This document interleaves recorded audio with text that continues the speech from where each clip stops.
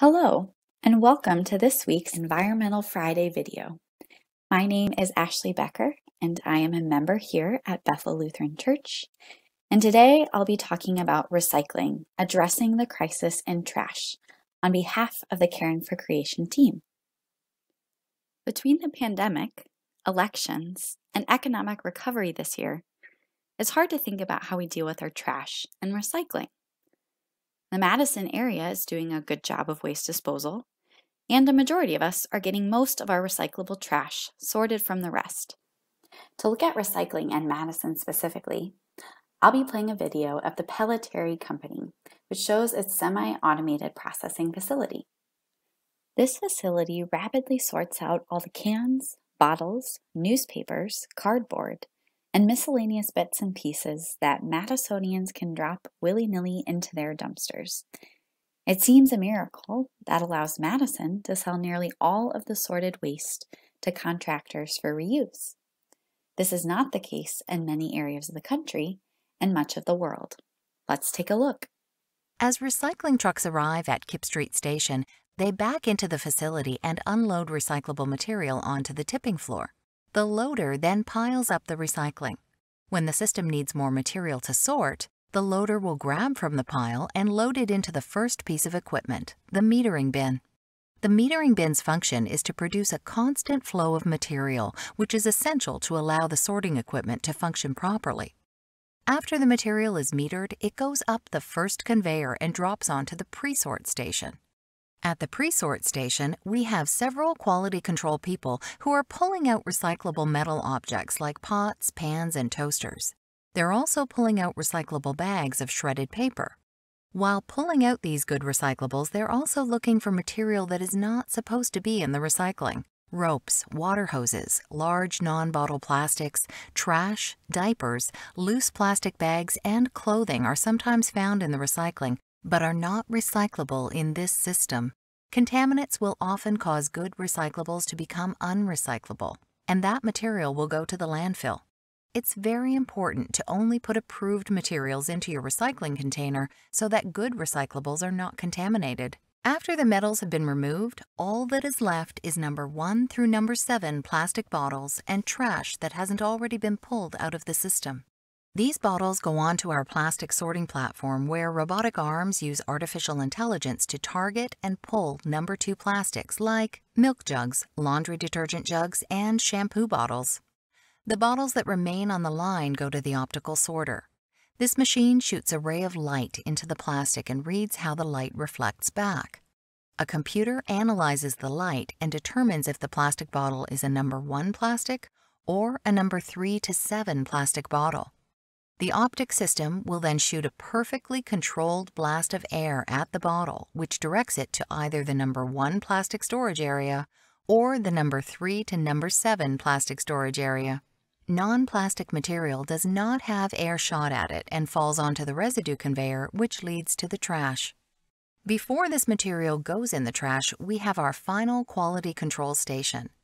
The robotic arm uses the same artificial intelligence system and is responsible for pulling out any recyclable material that was not properly sorted. Once material is sorted, it's stored in bunkers. The sorted material gets pushed onto a conveyor that goes into the baler. The baler will compact the loose material into a large brick-like bale that uses metal strapping wire to hold it together. These bales are stored in a storage area and ready to be shipped to an end user. A majority of our paper and cardboard goes to paper mills in Wisconsin and Indiana, where it is made into new paper or cardboard products. Tin and steel cans go to local metal recycling companies and are eventually melted down to make new metal products. Aluminum cans are melted down to make new aluminum cans. Our plastics go to processors that shred the material into flakes, which are used to make new plastic bottles or other plastic products like plastic lumber, landscape edging, and drainage tiles. The glass gets color sorted and melted down to make new glass products. Thank you for watching how Pellitteri Waste Systems sorts and prepares your recyclables to be shipped to manufacturers so they can be made into new products. We should applaud these efforts, but in Madison, we still have problems.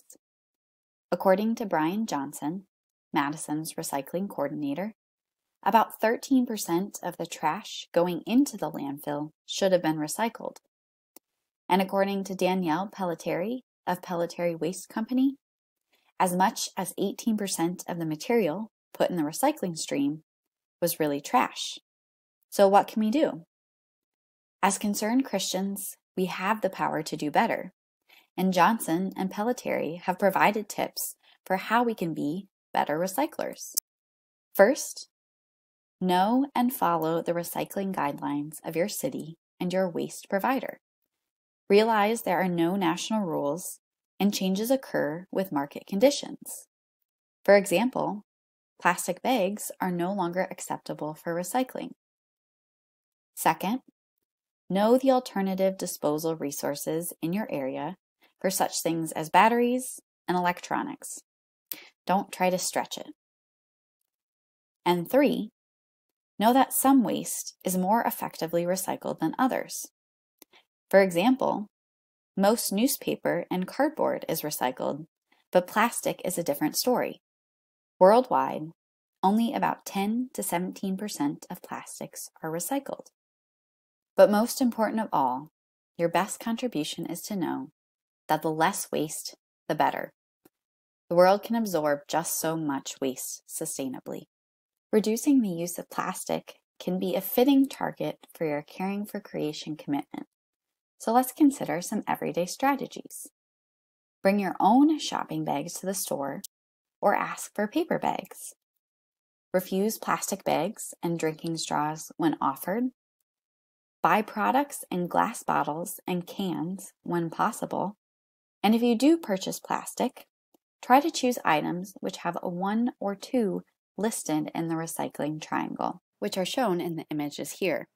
This is because 1s and 2s are most easily recycled, while numbers 3 and above are often not recycled at all. We encourage you to pick at least one item from this list so that you can feel good about doing your part. Thanks for tuning in, and join us next week to learn about energy efficiency at Bethel.